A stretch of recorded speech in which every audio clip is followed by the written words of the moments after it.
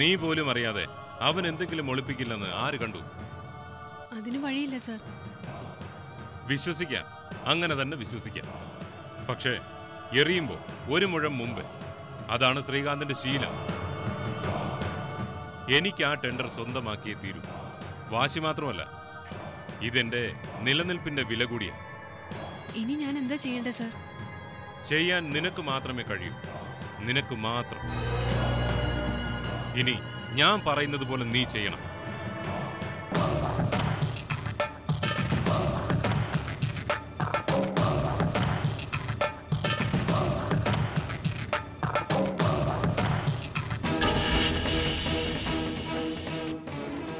Sir, അങ്ങനൊരു കടുങ്കൈ വേണോ?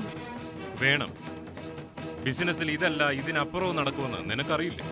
Sir, എന്നെ കൊണ്ട് കഴിയും. നിനക്കതിന് കഴിഞ്ഞേ തീരൂ. നിന്നെ വിശ്വസിച്ചുകൊണ്ട് മാത്രമായിരിക്കും നാളെ ഞാൻ ടെൻഡർ നടക്കുന്ന ഹോട്ടലിലേക്ക് പോകുന്നത്. ഏയ് കം ഓൺ അഞ്ജലി, റിലാക്സ്. മിടിക്കുക നീ. സമാധാനത്തോട് ഉറങ്ങിക്കും. Good night.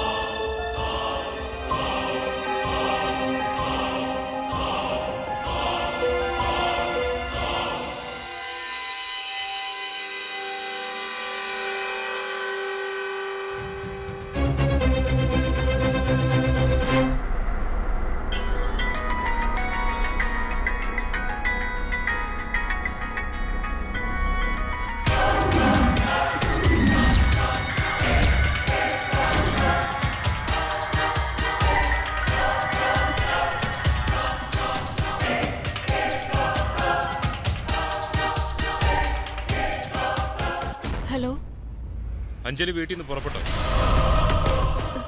ഇല്ല. എന്താ താമസം? നീ ഒന്ന് വേഗം ഇറങ്ങാൻ നോക്ക്. എന്തെങ്കിലും അപകടം പറ്റുമോ സർ? അവക്കൊരു പോറല് പോലും സംഭവിക്കില്ല.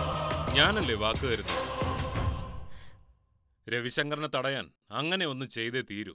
നീ ധൈര്യമായിട്ടിരിക്കുക. ഇതൊന്ന് നടന്നു കിട്ടിയാൽ പിന്നെ ഒന്നിനും നിന്നെ ഞാൻ ബുദ്ധിമുട്ടിക്കില്ല. Good luck. നീ ചെല്ല. ഇന്ന് നമ്മൾ ആഹ്ലാദിക്കേണ്ട ദിവസമാണ്.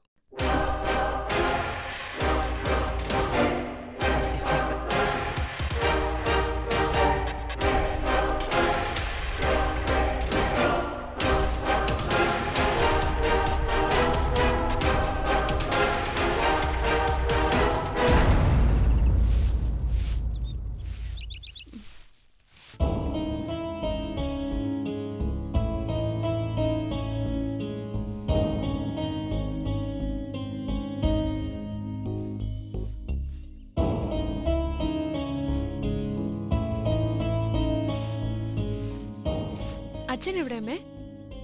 ആഹാ, നീ അത് മറന്നോ? ഇന്ന് അച്ഛന്റെ പിറന്നാളല്ലേ, ക്ഷേത്രത്തിൽ പോയിരിക്കുക. 60ാം പിറന്നാൾ ഇങ്ങനെയൊന്നും ആഘോഷിക്കേണ്ടതല്ലേ. സദ്യയും വട്ടമൊന്നും വേണ്ടെന്നുള്ള ഒരേ വാശിയില്ല. ആഘോഷമാക്കാൻ ഇവിടെ ഇപ്പൊ ഞാനും അമ്മയും മാത്രല്ലേ ഉള്ളൂ. ആതിര ബാംഗ്ലൂരില്, അശ്വതി ചേച്ചിയാണെങ്കിൽ സുഗുണേട്ടം വിടത്തുമില്ല.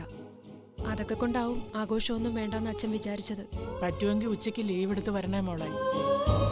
ഈ ഒരു ദിവസം അദ്ദേഹത്തെ തനിച്ചിരുത്തി ചോറ് വിളമ്പാൻ എനിക്ക് മനസ്സനുവദിക്കുന്നില്ല. ഞാൻ നോക്കാമേ. ഓഫീസിൽ ചെന്നിട്ട് വരാൻ പറ്റിയാൽ ഞാൻ വിളിക്കാം.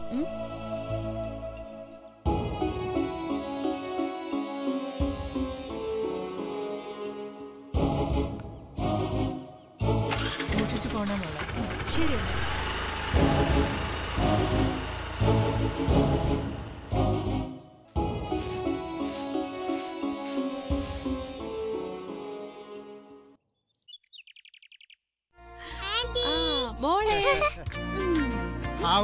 ഞാൻ രക്ഷപ്പെട്ടു. എത്ര നേരമായിട്ട് ഇതൊന്ന് കഴിപ്പിക്കാൻ വേണ്ടി ഞാൻ പിന്നാലെ നടക്കുന്നു അറിയോ? കഴിക്കില്ല. മോളെന്ന് ആഫീസിൽ പോയില്ലേ? അച്ഛൻ 60 തികയുന്ന ദിവസമാ. ഉച്ചയൂണിന് വീട്ടിലുണ്ടാവണമെന്ന് അച്ഛന് വലിയ നിർബന്ധം. എന്നിട്ട് ഞങ്ങൾ ആരെയും ക്ഷണിച്ചില്ല. ചടങ്ങായിട്ടൊന്നുമില്ല കൃഷ്ണേട്ടാ. രാവിലെ അമ്പലത്തിൽ പോയി എല്ലാരും തൊഴുതു. അനിയത്തി വീട്ടിലില്ലാത്തതല്ലേ, ഒരുക്കങ്ങളൊന്നും വേണ്ടാന്ന് അച്ഛൻ പറഞ്ഞു. അല്ല, എങ്കിലും ഷഷ്ടിപൂർത്തിയല്ലേ മോളെ? ഉണ്ണിമോക്കിന്ന് സ്കൂളില്ലാന്നറിഞ്ഞിട്ടാ ഞാൻ വന്നത്. മോളെ ഞാൻ വീട്ടിലേക്കൊന്ന് കൊണ്ടുപോയിക്കോട്ടെ കൃഷ്ണേട്ടാ. ഉച്ച കഴിഞ്ഞ് ഞങ്ങൾ ഇങ്ങ് തിരിച്ചു വരാം.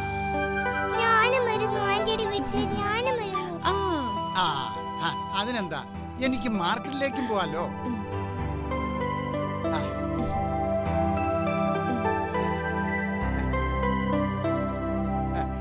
കണ്ടില്ലേ അവളുടെ ഉത്സാഹം?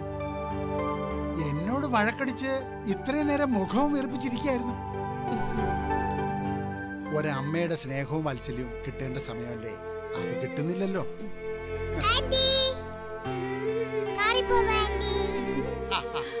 അതാ നല്ലത്. ഏത് സമയത്താ മഴ വരുന്നതെന്ന് ഒരു പിടിയില്ല. രവിശങ്കർ സാറ് ടെൻഡറിൽ പങ്കെടുക്കാനല്ലേ പോയത്? ഓഫീസ് കാര്യമൊന്നും എന്നോട് പറയാറില്ല. എനിക്ക് കേൾക്കാനൊട്ട് താല്പര്യം. എവളോട് ഗുസ്തി പിടിക്കല എന്റെ പണി. ശരി കൃഷ്ണേട്ടാ.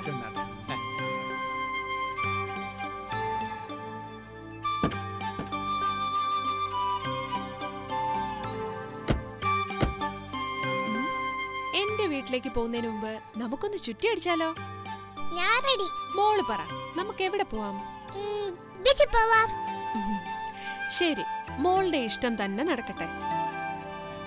ബീച്ചിൽ പോയ കാര്യം പപ്പ എറിഞ്ഞ മോൾ ആന്റിയെ നിർബന്ധിച്ച അങ്ങോട്ട് കൊണ്ടുപോയെന്ന് വേണം പറയാൻ.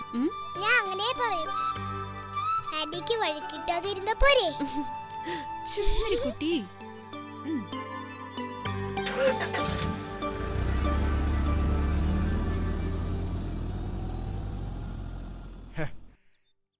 എന്റെ കുട്ടിക്ക് കിട്ടേണ്ടിയിരുന്നത് ഇതുപോലൊരമ്മയാ. ആശിച്ചാ മാത്രം പോരല്ലോ, ദൈവവും മനസ്സ് കാണിക്കണ്ടേ.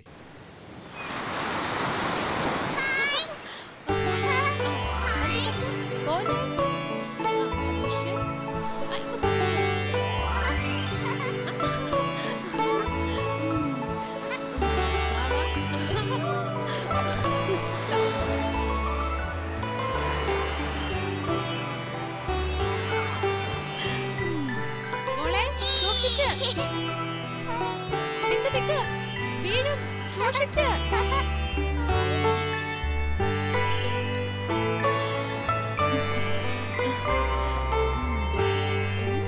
എഴുതുന്നേ.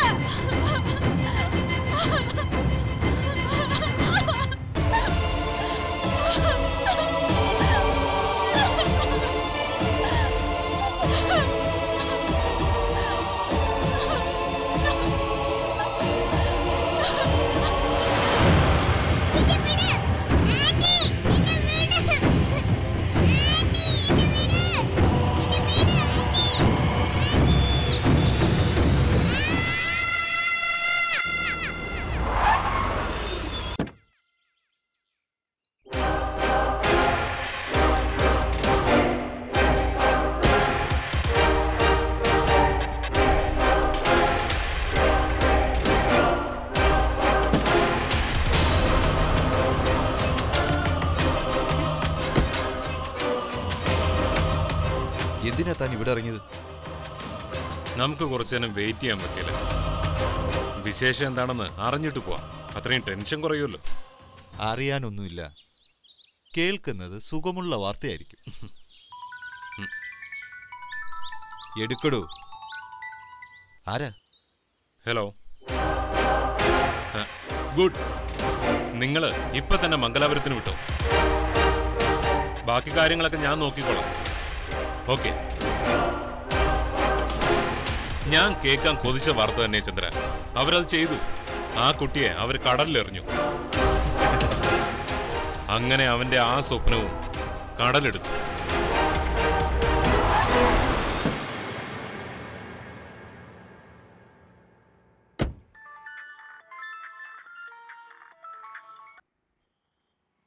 ഹലോ.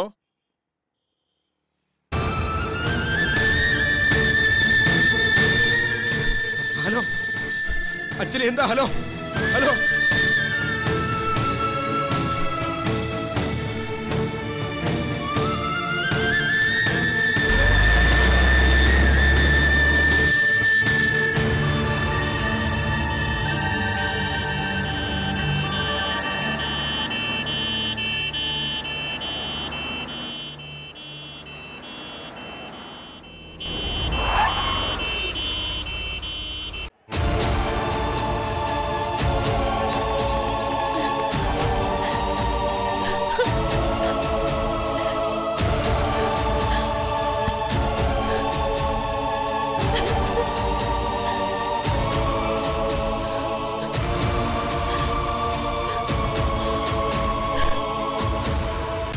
Very good. ഞങ്ങൾ ഉടനെ പുറപ്പെടുക. ഓക്കെ. ഡോ വക്കീലേ, അങ്ങനെ രവിശങ്കർ പോയി. അവന്റെ ഫോണിലേക്ക് വിളി വന്നു. ഒരു ക്രിമിനൽ വക്കീലിനില്ലാത്ത ബുദ്ധിയാ തനിക്ക്. തന്നെ പോലൊരു വക്കീലിനെ കൂടെ കൊണ്ട് കിടക്കുന്ന എന്നെ വേണം പറയാൻ. അതെനിക്കിട്ടൊരു താങ്ങാണല്ലോ ശ്രീകാന്ത്. ഏയ്, ഞാനൊരു തമാശ പറഞ്ഞതല്ലേ. കുരുട്ട് ബുദ്ധിയല്ലേ തനിക്ക്. അതില് പയറ്റി തെളിഞ്ഞവനല്ലേ ഈ പയറ്റുള്ള ചന്ദ്രൻ. ടെൻഡർ തനിക്ക് ഉറപ്പിച്ചിട്ട് വേണം എനിക്ക് കോർട്ടിൽ പോകാൻ. വാ വേഗം.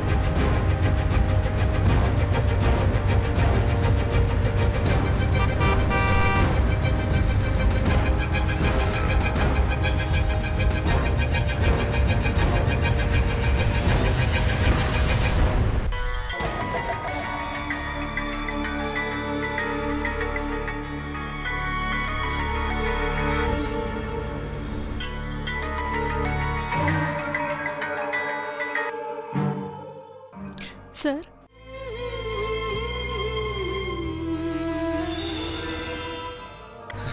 എന്തിനാ നീ എന്റെ കുഞ്ഞിനെ കൊണ്ട് രാവിലെ ബീച്ചിലേക്ക് പോയത്?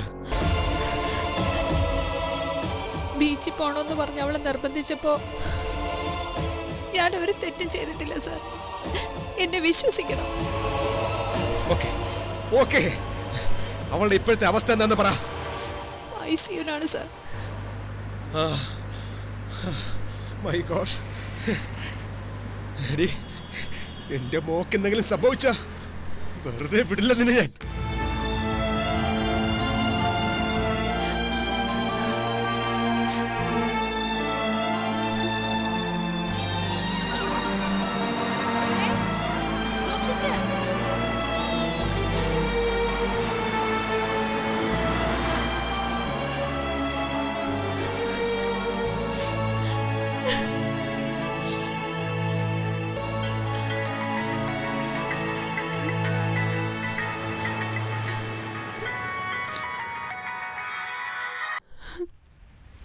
ഹലോ.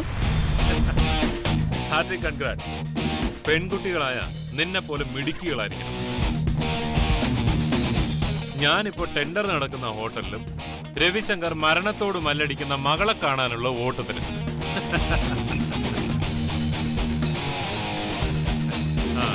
നീ ഇപ്പോ ഹോസ്പിറ്റലിലുണ്ടെന്ന് എനിക്കറിയാം. അവന്റെ വിശ്വസ്തയായി തന്നെ നീ അവിടെ ഉണ്ടാവണം. നമ്മൾ ജയിക്കാൻ പോവാണെങ്കിൽ ആ സന്തോഷ വാർത്ത 1 മണിക്കൂറിനുള്ളിൽ നിന്റെ കാതുകളിൽ ഞാൻ എത്തിക്കും. ഓക്കെ?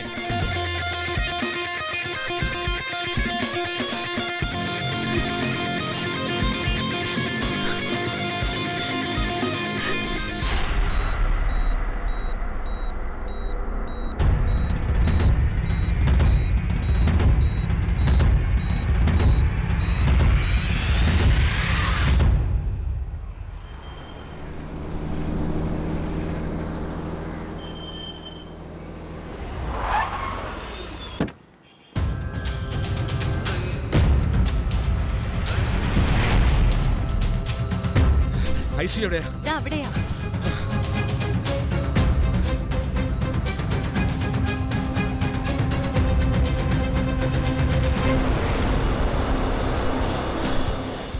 എന്റെ മോക്ക് എന്താ സംഭവിച്ചത്? പറയടി, നീ അവളെ കൊലയ്ക്ക് കൊടുക്കാനാണ് കൊണ്ടുപോയത്?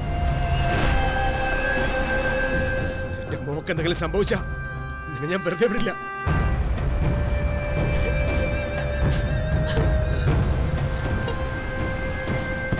Doctor, doctor. സിസ്റ്ററെ, എന്റെ മോള്, എനിക്ക് അവളെ ഒന്ന് കാണണം. ഇപ്പൊ കുട്ടിയെ കാണാൻ പറ്റില്ല.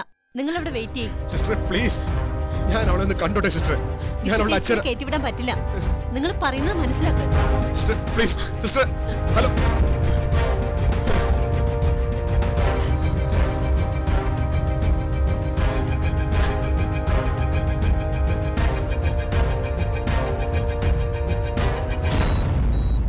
നന്ദിനി മാഡത്തിനെ അറിയിച്ചില്ലേ? അറിയിച്ചിട്ടുണ്ട്. കണ്ടീഷൻ ക്രിട്ടിക്കലാ. മറ്റേതെങ്കിലും ഹോസ്പിറ്റലിലേക്ക് മാറ്റുന്നതായിരിക്കും നല്ലത്. ഈ നിലയിൽ അതിനെങ്ങനെ കഴിയും? അതിനുള്ള സൗകര്യമൊന്നും ഇവിടുത്തെ ആംബുലൻസിലില്ല. കുട്ടിയെ മാറ്റാൻ ശ്രമിക്കുന്നത് റിസ്ക് ആണ് ഹരി. എങ്കിൽ പിന്നെ ബന്ധുക്കളെ വിവരം അറിയിക്കുന്നതായിരിക്കും നല്ലത്. എന്തായാലും മാഡം വന്നിട്ടാവാം. നന്ദിനി മാഡം വരുന്നുണ്ട്.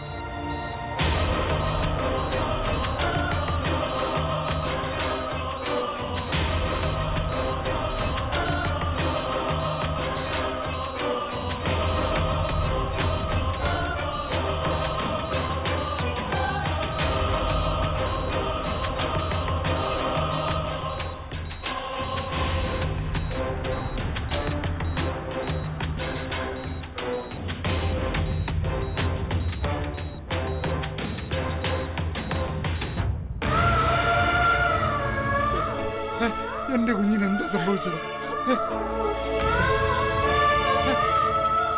എടാ മോനെ, എന്താ? ആരെങ്കിലും ഒന്ന് പറ. എന്റെ കുഞ്ഞിനെ കൊണ്ട് എവിടേക്കാ നീ പോയത്? ഈശ്വര, ഏത് മഹാഭാവിയാ എന്റെ കുഞ്ഞിനോട് ഈ ക്രൂരത കാണിച്ചത്? ദൈവമേ, ഞാൻ ഇതെങ്ങനെ സഹിക്കും? എടാ മോനെ, നീ അകത്ത് കയറി അവളെ കണ്ടോ? എന്റെ കുഞ്ഞിന്റെ അവസ്ഥ എന്താ? അവക്കിപ്പോ എങ്ങനെയുണ്ട്? ആരെങ്കിലും എന്തെങ്കിലും ഒന്ന് പറ. ആരും ഒന്നും മിണ്ടുന്നില്ലല്ലോ.